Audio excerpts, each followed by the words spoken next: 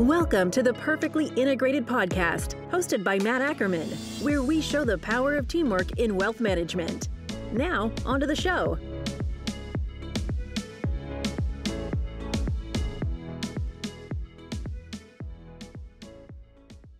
Welcome back to the latest edition of Perfectly Integrated. I'm Matt Ackermann, the Chief Content Officer here at Integrated Partners, and I'm joined today for a really special conversation on compliance.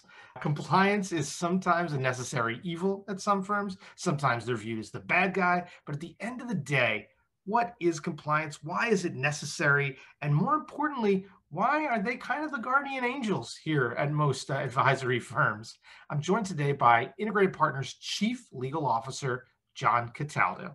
John has been my guardian angel more times than once since I joined Integrated back in October. And he has been kind of somebody that I've really started to understand compliance with. You know, I've spent so much of my career on the media side where anytime somebody said to me, we're going to have to run that through compliance, I'd roll my eyes, I'd get irritated.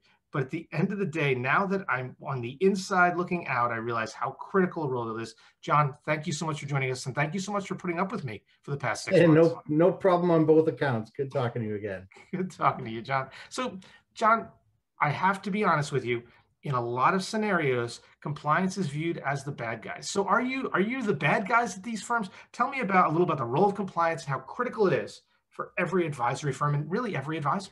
Sure. Well, I'd like to hope that we're not the bad guy, right? I mean, we're oftentimes pitched that way because of the role that we play, which is, like you said, the guardian angel. We're the angel on your shoulder looking over things, which means necessarily sometimes we're telling you, hey, that might not be such a good idea, or you might want to try it a different way. And that sometimes gets perceived as the bad guy. Also, it's the approach, right? And there's lots of different approaches to things in life. And maybe the way some people go about it can have the approach that makes you feel like they're saying no when they're really saying not that way. So what's the role of compliance, right? Well, I guess you really just have to start with what's the industry that we're in, right? We're in the business of managing people's money, of assisting them with preparing for their future. And it's a professional endeavor, just like doctors, attorneys, CPAs. We're in a noble profession. And people entrust us with their finances and with their well-being now and in the future. And that relationship necessarily brings a tremendous amount of scrutiny from the government, right? And that scrutiny takes the form in our business of the Securities Exchange Commission, FINRA, and the state regulatory agencies that overwatch the things that we do. Right. And that's no different than any other profession, by the way. Attorneys have regulatory organizations that monitor them. The same with doctors, with ethical boards, the same with CPAs, the same with the CFP board. So, it starts there. OK. And then compliance is your internal liaison, your internal, a Rosetta Stone that helps to interpret those rules and regulations, assimilate them to the business practices that you engage in every day, and help develop a program that allows you to comply with what the regulators want you to do, best practices of what you should do, and allow you to do it in a way that allows you to continue to conduct your practice. It's so interesting because I think where advisors get frustrated, at least the advisors I know, with compliance is this notion of hey, you can say that, you can't say this. You can say it this way, you can't say it that way. Where does it all come from? Why are we so fine, especially around language, especially around marketing, so that we can protect advisors, but at the same time, allow them to innovate and stand out? Right. There's a lot in that question. I start with, you have to understand the relationship between the financial advisor and compliance. And it ideally, and it integrated, it's a collaborative relationship. It's a partnership, right? Financial advisors at their core are excellent asset managers and excellent asset gatherers, okay? But like I said, you've got all this regulation, you've got all these other organizations and entities that overwatch our business. And it's only a necessary evil that we have to, deal with those aspects of our business. And you could be at the largest wirehouse or the smallest single man RIA. the rules and regulations are the same and apply to all of us.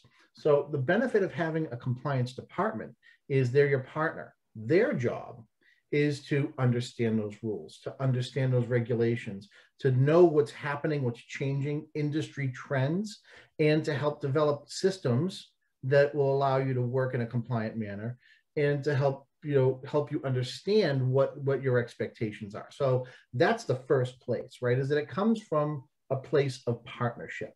Okay. It's an interesting partnership because you're dealing with entrepreneurial individuals, especially when you're in an independent RIA environment where the advisors are free to manage their assets the way that they feel is best for their clients, to manage their practice in a way that's efficient for them.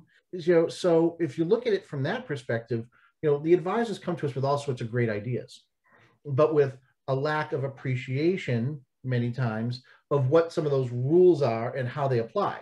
So that's where the partnership comes in. And we take what the advisor wants to do. And a really good compliance department will never say no. They'll say, how about we try this, right?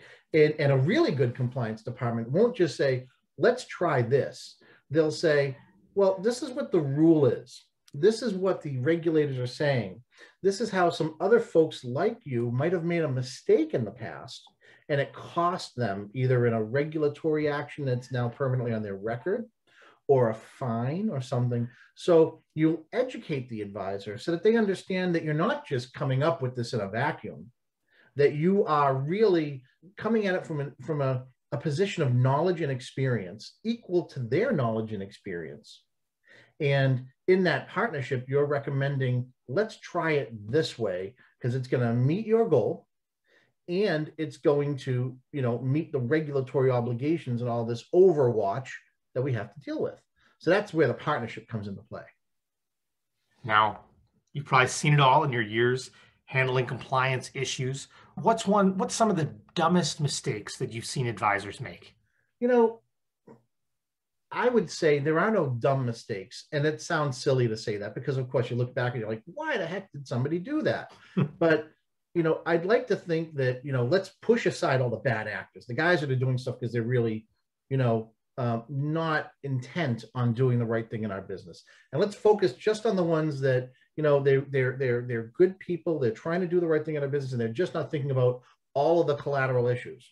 And that's really where most of these challenges, most of these problems come from. It's not really thinking through the problem, right? And in fact, most of the times where I've seen these quote unquote foot faults, these mistakes, it's because the advisor goes ahead and does something without engaging compliance, without engaging their partner and saying, hey, this is what I'd like to do, right?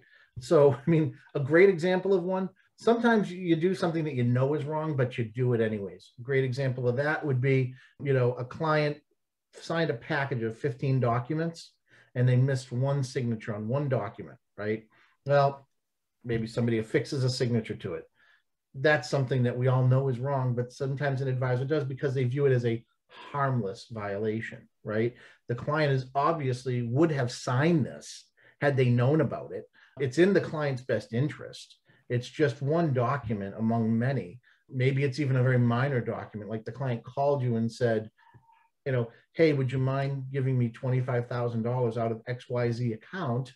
I need it today to pay my kid's school. I don't have time to sign anything. Just send it to me. So they reuse a signature from an old distribution form. That's actually one of the most common ways this happens.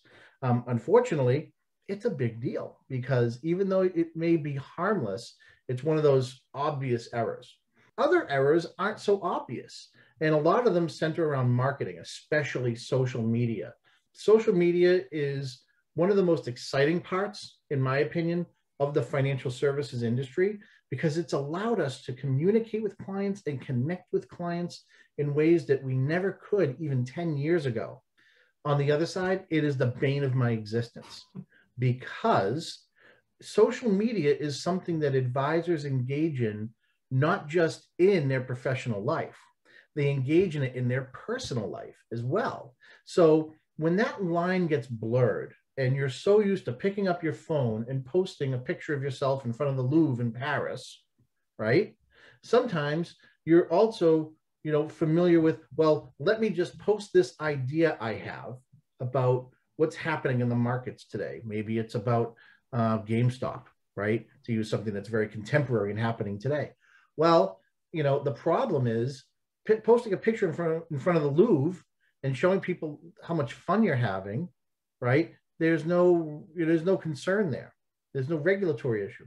But if you post an idea, a notion on social media that might be construed as a recommendation or as advice, well, that's something that could be a problem because it's not tailored to any particular person. Doesn't have the right disclosures to ensure that it's giving a fair and balanced sort of idea. And the worst problem with social media, which is why it's really the bane of my existence, is it's a freebie for the regulators, right? And what do I mean by that? It's a freebie in as much as they don't have to come to the firm, to the RIA, and ask for documents and information. They don't need a client to email them a complaint and say, I'm unhappy about something. They can just search for certain words on the publicly available internet and then find something that they subjectively have a problem with, and then you can't take it back. It's out there forever. Wow. Now, I don't know how you keep track of all this, of all these advisors, of all these people. I know you have a great team, but compliance is something that's evolving and moving. I know that, there's constantly regulatory changes going on. I mean, recently we had the new chair of the SEC come in. How do you think some of these changes, this new chair of the SEC, for example, how is that going to shape the tone of what regulators are going to be doing, say over the next year or so? Right. Another really good question. How is it going to impact what the regulatory landscape is? Mm-hmm. I think that every time there is a change in administration, first of all, that is the most central change because we are in a highly politicized industry. So the Securities Exchange Commission is an executive office. The commissioner is appointed the chairman is appointed by the President of the United States. So the agenda of the SEC is often set and the tone is set by the party that's in office. No surprise that in an administration that is less focused on regulation, typically a Republican administration, you tend to see less enforcement, you tend to see less rulemaking. And that certainly is what happened during the Trump administration. During an administration that has a greater focus on regulation, on progress, particularly if there's a focus on the financial services industry, like in the Obama administration, you tend to see a focus on more regulation. And we're seeing that already in the SEC. Gary Gensler, who is the new chairman, has a reputation. He had a reputation during the Obama administration of being one of the most proactive regulators in all of the administration. Doesn't matter if we're talking about financial services, environmental services, road construction. He was considered one of the most progressive regulators. He was the commissioner of the CFTC, which is a sister to the SEC. They regulate the futures industry. So, being appointed as the chairman of the SEC certainly gives us an insight into the SEC's future over the next 4 years, and that it's going to probably, enact more regulation, probably enforce more of its rules more stringently, and certainly be a more active regulator than we've seen in the past 4 years.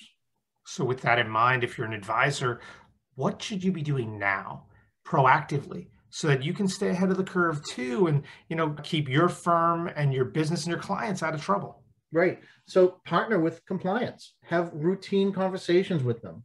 When you're thinking of doing something new or novel, even if it's something that you don't think would be an issue, just ask, right? They're always going to have an idea for you. And again, it's that spirit of partnership. Just earlier today, I had an advisor ask me a question that pretty simple and easy. He wanted to do business with a particular client, and it was a planning situation, just purely financial planning. But this particular client works in the data security field and is very hypersensitive to giving out his data. Well, the client understood he has to give the advisor his name and his financial situation so that the advisor can provide him with quality financial planning services. But he didn't want to give him his social security number, and that's one of the standard fields that we ask for on our account forms. So I explained to the advisor, because he said, well, how do I address this with the client? And I explained to him that, well, first of all, in the spirit of accommodating the advisor, that's a situation that we probably don't necessarily need the client's social security number. We're not opening an account. We're not managing assets. We're providing a financial plan. So in the planning context, you don't necessarily need that for AML concerns and things like that. But what I did was I helped the advisor build a relationship with the client by giving the advisor a word track, not just saying, sure, it's fine, no problem, don't get it. So you might want to share with your client why we asked for it. And the reason we asked for it is because, we like to standardize our data across our different account forms. And if he was opening a custodial account, we might need that. But, help the client understand. And then by extension, the advisor now understands, and the advisor is more prepared for that question in the future. So the advisor really could have simply just declined to assist the client or say, no, we really need that. But no, he chose to ask us the question, and we were able to accommodate the client, accommodate the advisor, educate the advisor, and help do the right thing for somebody. So, I think that's just one example, but really it's that collaboration that matters. Collaboration is key. And you mentioned new and novel, and you're working with entrepreneurs that always want to do something different. So I got a fun little game for us, a few things that advisors are talking to me about new and novel things they want to do. And I'm going to ask you now, is this a red flag or a green flag? You're going to throw a red flag up at us to stay away from this, or a green flag we can keep going? All right, first and foremost, testimonials. This is something, obviously, the ad law changes have come into place. Testimonials, is it something advisors should have as a red flag right now, or does green mean go? I'm going to go with yellow. How about that? I love it. Change it up on you. So right now, it's a red flag. Testimonials are not permitted for registered investment advisors and investment advisor reps, and many people are dually registered, right? So that's not permitted under the current advertising rule. The SEC has recently adopted a new advertising rule that allows for testimonials and endorsements to be permitted, client testimonials and endorsements, in certain situations. That rule has been adopted, but it has not been enacted. It is not effective yet. So that's why it's a yellow card. The reason it's also a yellow is because tread lightly, right? The rule is really strict, and it requires disclosure when you are using a testimonial. And among the things that have to be disclosed is that whether the client is being compensated for the testimonial, or whether it's a client or not a client, and a few other things as well. So again, you have to be aware that that testimonial is something that has to be done a real specific way with really key disclosures. So does it lend itself to a tweet? Probably not. Does it lend itself to something on a website where you can put the effective disclosures? Probably so, when it's permitted, right? And always with the approval of compliance, so that they can help make sure that we're complying with the rules and regulations as they exist today. Awesome. Next one for you, crypto and digital currencies. What do you think, red, green, or are you going to throw me a yellow again here? No, I'm going to throw a red flag on this one, okay? This is an opinion red flag, because there's no rule that prohibits marketing materials or social media posts or things surrounding cryptocurrency. Why am I throwing a red flag? I'm throwing a red flag because it is white hot in this industry right now. Not just white hot with clients wanting to get in because they all think it's the next greatest thing. It's not just white hot with advisors because they want to be able to, talk to their clients about new and developing trends and show that they are on the cutting edge of what's happening in our industry. It's white hot because the regulators are all over it, and they are not happy about it. Again, you use GameStop as a second example, even though that's not crypto. Crypto is the same thing. The high volatility, the fact that it is an unregulated marketplace, the fact that it is highly volatile. I already said that, that lends it to being something that is very dangerous, because again, remember what I said earlier, whatever you post marketing wise, especially on the internet, can be seen by the regulators simply through word searches. And that's actually what they're doing. They're searching through the popular sites like Reddit and YouTube for posts that they want to evaluate and see whether or not people are making broad recommendations without effective disclosure and without properly discussing how these different market segments like cryptocurrency could help or hurt clients. Yep. So next up, as we stay in this white hot area, let's go over to cannabis. What are your feelings when folks want to discuss cannabis either through social media or on their website? What do you think? Cannabis is another one that's a real challenge. Okay. I still would throw a red flag on that because, again, we're talking about an industry that is growing, no pun intended. It's more developed than something like crypto. It's more regulated than something like crypto. But the challenge with the cannabis industry is you've got state law, you've got federal law. And many states have decriminalized it. It is still a controlled substance under federal law. So that's actually brought lots of challenges to our business, particularly around opening bank accounts, opening brokerage accounts for people that work in that industry. Are those considered gains from an illegal activity? I mean, regardless of what you feel about the industry itself, I'm just talking about from a law standpoint, that's been a challenge. And that has prohibited a lot of companies from working with people who work in that industry. Then you've got the real question for, the cannabis stocks and the cannabis ETFs and things like that, and whether or not there's viability to them in the long term. That's an investment decision I don't get into. But when it comes to marketing, you should probably be cautious. I'm going to throw a red flag on it, but I could convince to be yellow on that one. We've got a yellow, a red that might be a yellow. Now I'm going to throw something that's ironically going to be green on the front end, but let's see if it stays green. And that's ESG and green investing. ESG regulation, something folks are talking about now. What's your feelings on ESG? So I'm going to throw green on that one. We're going to keep green. We found a way to get green. The reason I'm going to go green on that one is because there aren't as many regulatory issues. We're not talking about an industry whose regulation is in flux. We're not talking about something that's volatile. We're talking about a trend, right? It's a new trend to be more interested, to be more focused on ESG investing. And that is something that I think is squarely within the realm of what an advisor should be talking about and can effectively talk about in marketing materials without really having to worry much about, running afoul of any rules, regulations, or industry trends. I've learned from my years, once you get a green answer, you stay. That's it. So that was a fun little game of red, yellow, green. And, I'm noticing a trend here, and that is it's best to ask the question first. I think if there's one lesson I'm learning from this, it's always better to stay ahead of the curve, to ask questions before you act. And I guess that's my big takeaway from this conversation is compliance is both art and science here a little bit, right? There's no hard and fast line, and it's about getting insights from you as the expert so that hopefully, advisors, can get more greens than they get reds and yellows. Absolutely, I agree. And I really think it's smart to look at it that way. There really is art and science to it because you've really, the science is knowing what the rules are. The art is figuring out how to implement them, share them with the advisors effectively so they can understand, how it impacts your practice.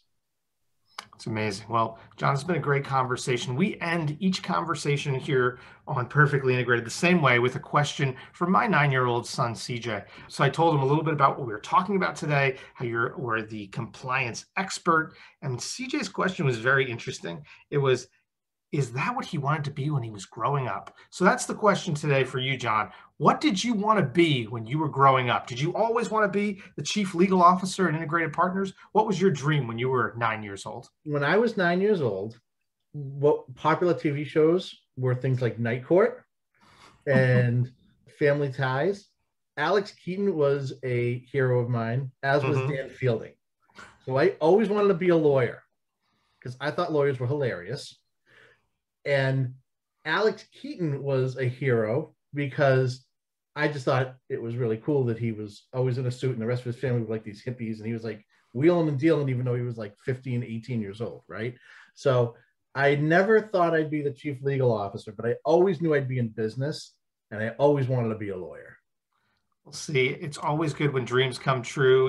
I can hear now the Night Court theme playing in my head. Maybe we should do that one of these episodes, is just have the Night Court theme play us out. Well, whatever the case may be, John, this has been so much fun getting a chance to talk to you, getting a chance to learn, you guys are the white hats. You're not the bad guys. You're definitely the folks keeping all of us out of trouble, including me. So, John, thanks so much for taking a chance to talk today. Thanks for your time today. Awesome. Content in this material is for general information only and not intended to provide specific advice or recommendations for any individual. All performance referenced is historical and is no guarantee of future results. Securities offered through LPL Financial, member FINRA SIPC. Investment advice offered through Integrated Partners, a registered investment advisor and separate entity from LPL Financial.